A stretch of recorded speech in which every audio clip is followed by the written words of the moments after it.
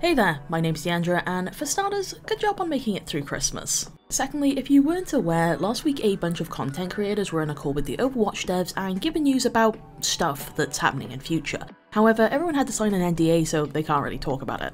Now, I was not asked to be involved with this, and that's okay. I didn't make this video to be salty. In fact, I think it gives me a lot more leniency on what I can actually do a video on. I basically just wanted to talk about the situation and then give some of my theories. So this thing with content creators exclusively gaining information has been very controversial. I realise that I need to be careful with my opinion here because there's no doubt it would be different if I had been included. I'm hoping to be involved in future and I don't want to say something now that I then go back on. That being said, I'm not going to tell anyone they can't be upset here.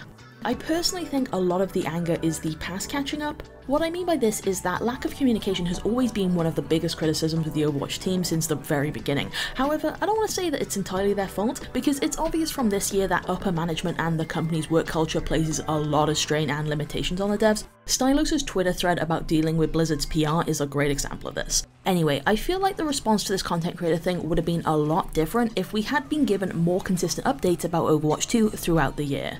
Let's pretend that in 2021, we got shown one visual hero redesign per month. Imagine that we got an extra dev conference and some little extras too, like a better timeline. After all that, it then comes out that content creators were given some extra knowledge. I'm not going to say that no one would be upset, but I do think there would be less negative feedback. Instead, we all just experienced a year that various content creators, many of whom were in the call, have referred to as the worst year in Overwatch history, yet we stuck with the game anyway. From what I've read, I get the impression that most people are angry because they feel like content creators pulled the ladder up behind them.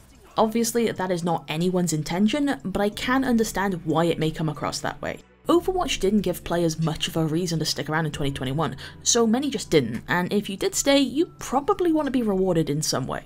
I don't think the content creators in that dev call should make anyone feel like they can't be upset about this, because I guarantee you at least some part of that content creator would feel crummy if they weren't included.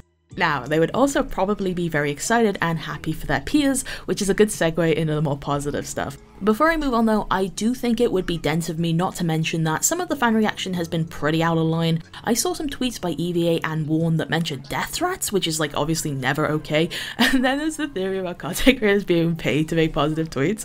Okay, so personally, I don't believe that one bit. Half of Blizzard seems to just be on fire right now, and the thing is, influencers being paid to play games happens all the time, but if Blizzard was going to do that, I think they would do it closer to Overwatch 2's release date when the marketing really ramps up.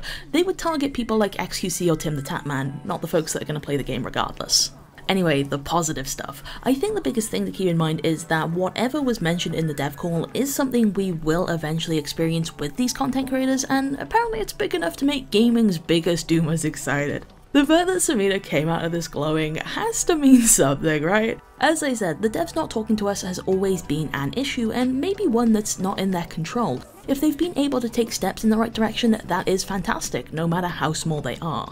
After everything that's come out this year about the company, I have so much sympathy for those at Blizzard who are passionate about the games they make. If the choice is between no one hears anything and only a select few people hear things, I think we pick the latter every time, with no hesitation.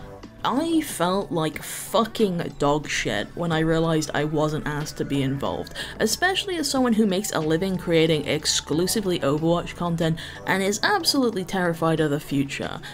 But a part of me is still really happy this happened. I want to know there's a light at the end of the tunnel, and it's also been really nice to see my peers get a super cool opportunity and come out hopeful. So yeah, it's okay to be upset as long as you don't take it out on content creators, but I think you should allow yourself to be cautiously optimistic as well. With that out of the way, let's close this video off with some quick theories on what the news could have been. One thing to keep in mind is that a lot of stuff that's been made for Overwatch 2 probably can't be added to the live game because of engine differences. A lot of people will say things like, oh, they should just add new maps and new heroes, but that's almost certainly not feasible for Blizzard to do, so we'll keep that in mind. Okay, so my first one is a crackpot idea that I think has almost no chance of happening, but I'm gonna mention it anyway. Picture this, Overwatch 2 is going back to 6v6, which has brought the release date closer. This theory is kind of ruled out when you consider that this call was mainly for content creators instead of OWL players, but god, can you imagine? I'm not even super against 5v5, I just don't think the devs should have increased their workload a bunch 2 years into the development cycle. Second theory, there will be an Overwatch 2 beta to coincide with the Overwatch League starting back up. Maybe as well they'll do like random key drops from watching streams on Twitch. So to me, this is very much the most likely option. I feel like updates can be split into two categories: appeals to existing players or brings in new ones, and a beta targets both nicely, which is ideal. The recent experimental card was wildly popular and many streamers hyped it up, but I feel like it mostly appealed to current Overwatch players and didn't do much for long-term popularity. So in that regard, I am hoping this call included attempts to bring in new or retired players. Third theory, Blizzard are going to do something like Fortnite's Support a Creator program, where creators get paid each time a player buys something with their code. I feel like we'll get this at some point because it's of interest to content creators specifically, and it's fairly obvious that the team wants to support us more. The only thing that really shoots this down for me is that most players are aware that Blizzard don't make a whole lot of money off Overwatch's current monetization system. This all brings me to my fourth theory of the game going free to play and then maybe getting a battle pass. I am super convinced this will happen when Overwatch 2 is released, but maybe Blizzard would do it earlier so there's more new players leading up to it. Fifth theory is an in-game tournament and clan system. Again, this is something I thought we'd get with Overwatch 2, but after the success of the experimental card put together by content creators, maybe they're pushing it forward.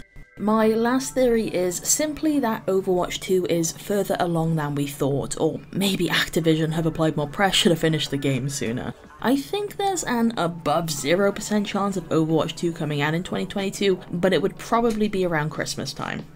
And there we go, I just wanted to quickly give my thoughts and do one last video for the year. Thank you so much for watching, see you in 2022, and have a nice holiday!